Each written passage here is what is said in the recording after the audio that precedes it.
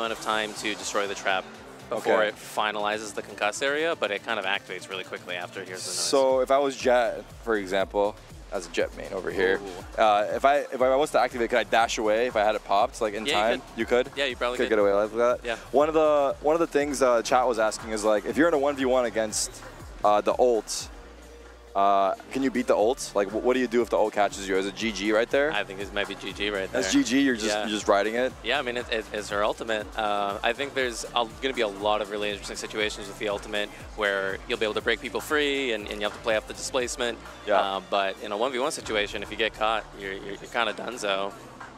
Can util, like Skydog, for example, get that sensor to go off?